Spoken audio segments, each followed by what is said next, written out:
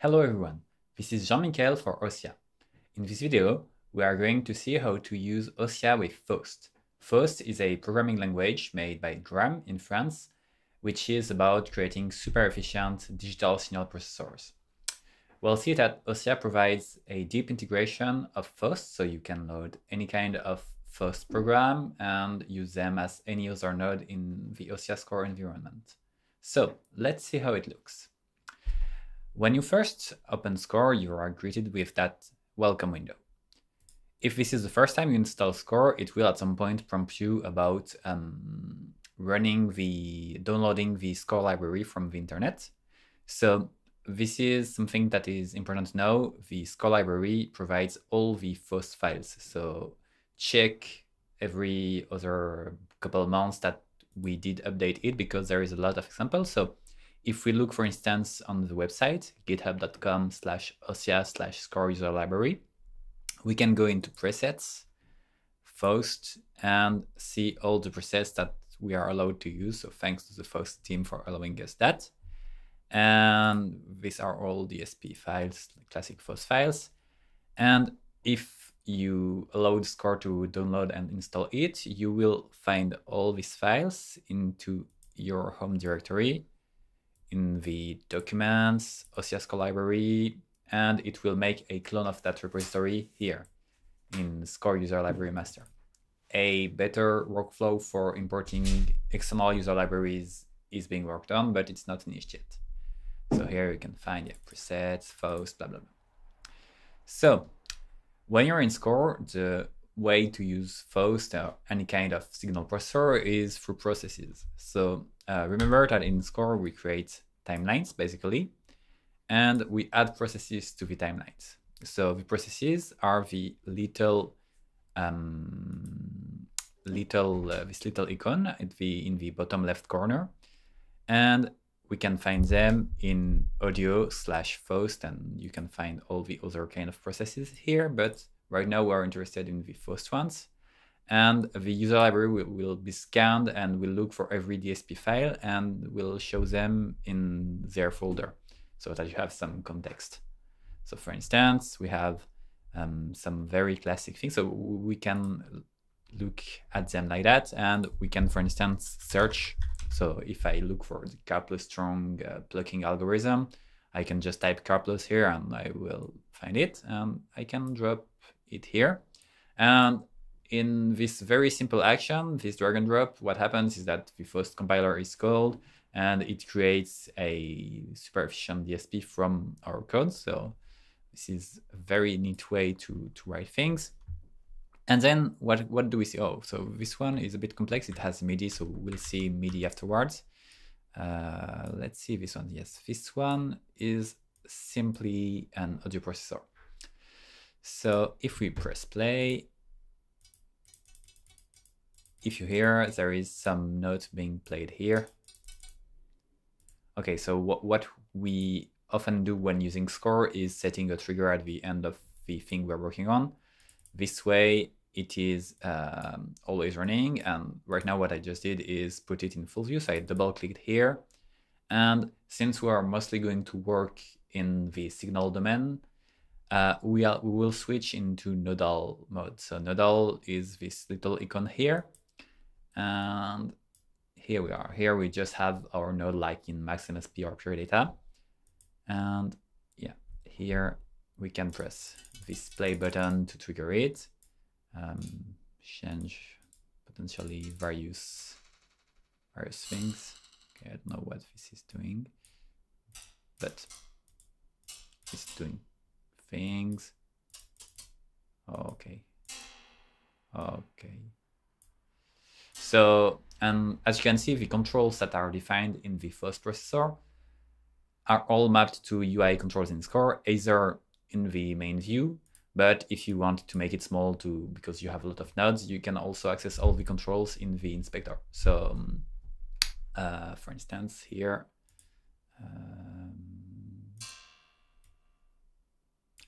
so that's how you do it. Then, as you can see right now, I'm triggering things by hand. Of course, that is not super fun. So most of the time, if you are playing some synthesizers, you likely want to hook up some MIDI device in its input. So we'll see how to do that later. But right now, let's see a simple case which will use our step sequencer. It will just trigger some signals repeatedly.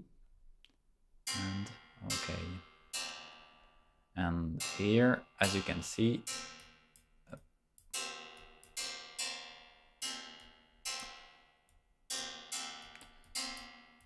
so in Faust, since it signals, we want to make a good delta.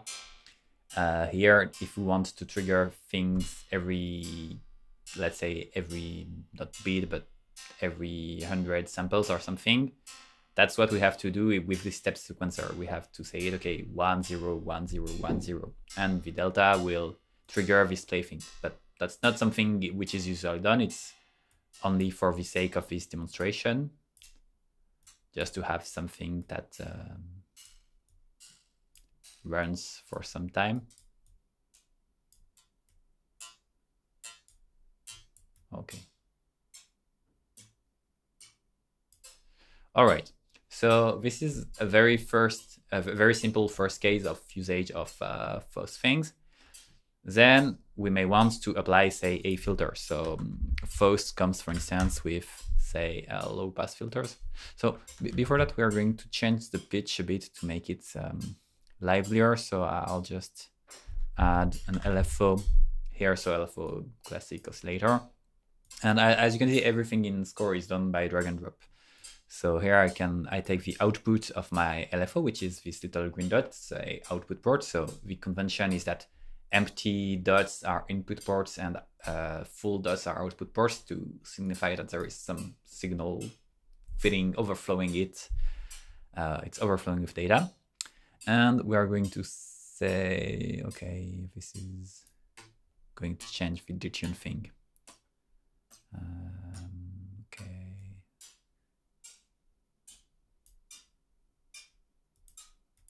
And we'll add some noise. And that will make, well, it's kinda livelier.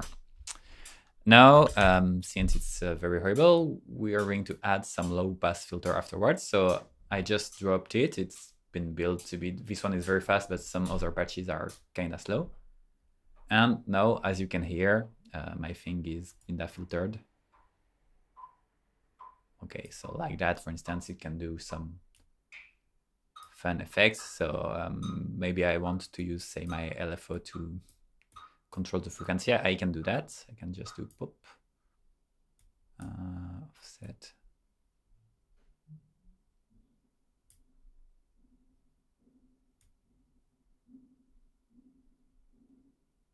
And here it's not very pretty, it's noise. Okay. With an LFO, we hear it much better.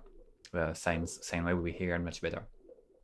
So this is yeah, very simply put, it's like Max. You put Faust objects directly on the grid, on the patch, and they will work automatically. Now, another thing that we may want to see is how to, let's say, make it work with, if you have sound files that you want to process, how does that work? So I'll add some loop, for instance, so like that. Okay. So here I have a sound loop, which is a bit loud. It will run forever. And we'll do the same. Here we'll go into this nodal mode, and let's say we want to add, I don't know what kind of fun thing, maybe a reverb. Okay, reverb is nice. Oh, this one doesn't work, it seems. Okay. Okay. Like that, you can just very simply filter your things, and since the ossia score environment, everything can be nested at arbitrary depth, so you can have sub patches and some sound scenarios which will be fed inside Faust effects, that kind of things. So let's get back to it. yeah, to give an example of that, for instance, what we can do is add, okay, make it a bit less loud. We'll add a scenario process at some point. Okay, like that. Okay. And in this one, we'll add a couple different sounds. So let's say, I don't know what kind of sound we can add. Okay, so we will add a couple sounds, for instance, let's say like this, and okay, we'll just make that bigger. Okay, one sound.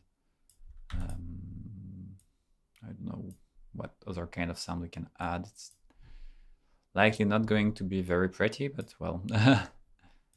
And okay. And if we go there, okay, so that one. So it's pretty horrible. But what matters is that we can take the output of this composition of sounds and pass it to a post-process tool. So what kind of fun thing is there? Let's say flanger maybe. Okay, so just drag it like that, and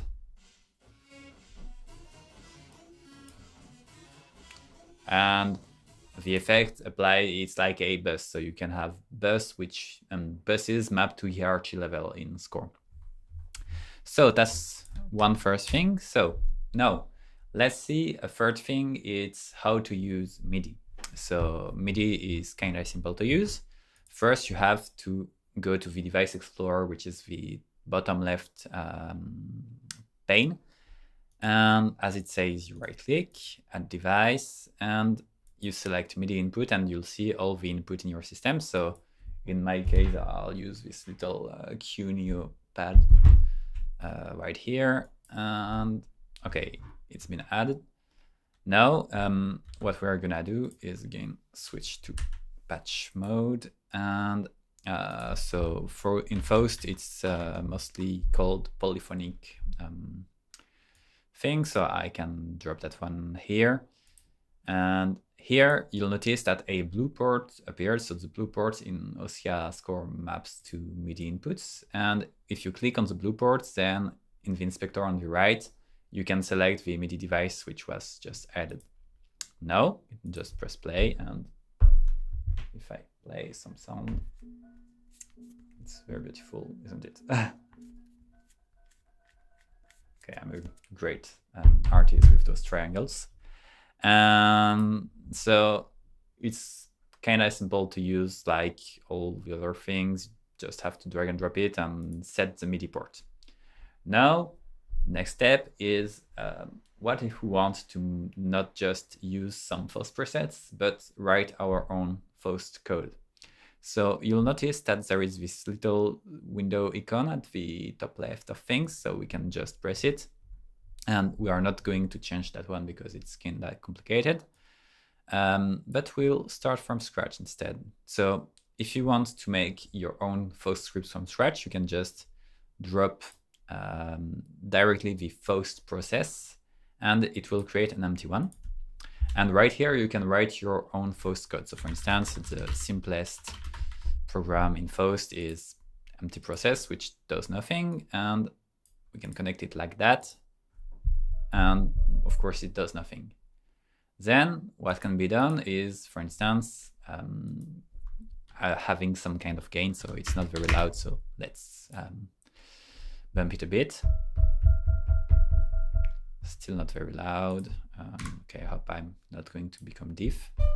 Okay, so as you can see now, there is some overdrive or saturation here.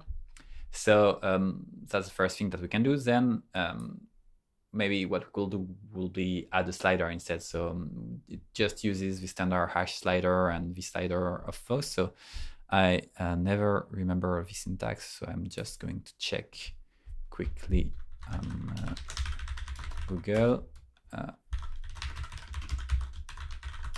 Okay, so you can refer for writing your own Faust code to this great documentation.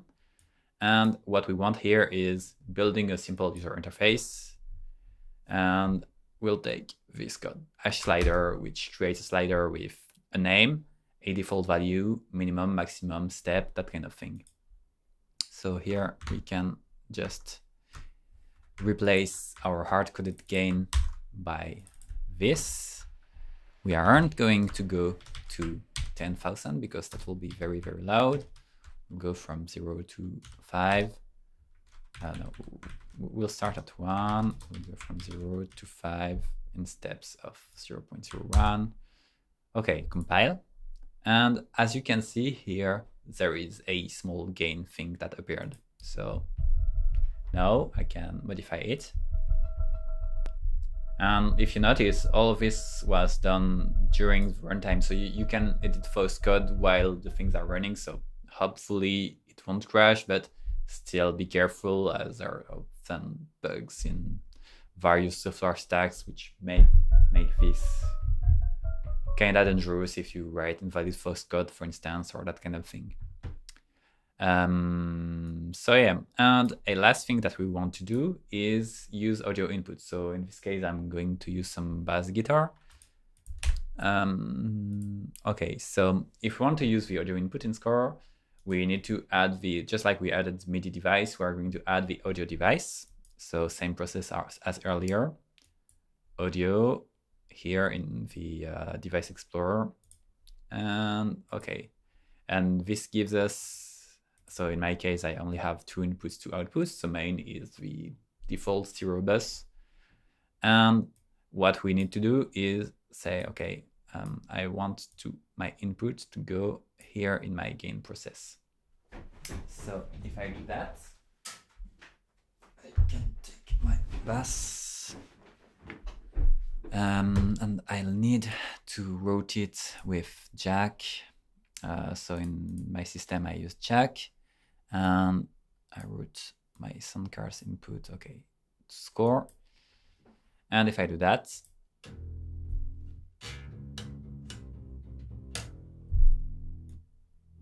so my sound of my bass guitar is being processed in real time, so we can do more fun things. So let's say I want to add some kind of flanger on my bass, and do that, and enable, and yeah. Okay.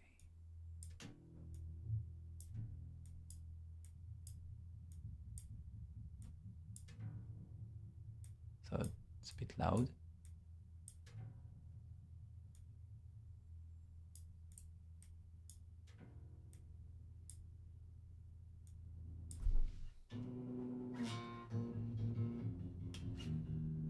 All right, so that's mostly all you need to know to write fun compositions with Faust in Score. So if you have any question, please ping us on the forum, on the chat, send us mails, anything, and we'll try to help you as much as we can. And don't forget the important Faust manual, faust.gram.fr. Even if it's a French website, the content is all in English and is extremely exhaustive. And remember quickly, you can edit your Faust code through this little button, and it's all in here. And that's it. Thanks for watching. This was Jean-Michel for Ossia.